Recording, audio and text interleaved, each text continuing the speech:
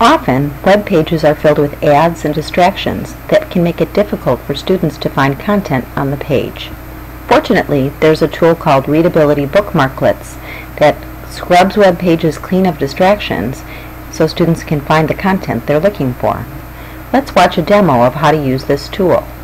The first thing you need to do is go to this website, www.readability.com/bookmarklets. To use this tool, you are going to install this bookmarklet to your bookmarks toolbar. It's really easy to do. Just click and drag it there next to your other bookmarks.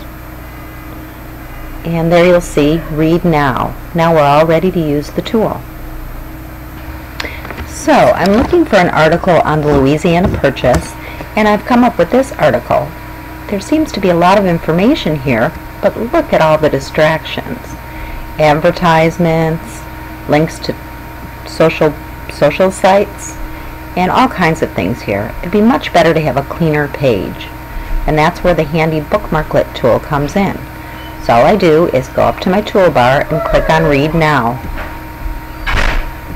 And as you can see, the tool has certainly scrubbed the page clean. All the ads are gone, and that's all we're left with is content. This can be a really useful tool for students who have trouble finding information because of the distractions on the page, and I hope teachers will use it.